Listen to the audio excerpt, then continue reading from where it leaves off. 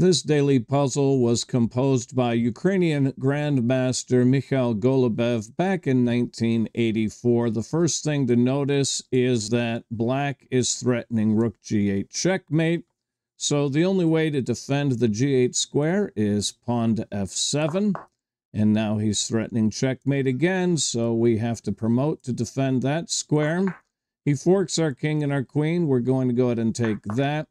The knight blockades our pawn, but we're going to get him in a zugzwang by playing b4. And now he has an unfortunate decision to make. His knight can't capture both this pawn and prevent this pawn from promoting. So we're just going to sidestep our pawn and promote it and win the game.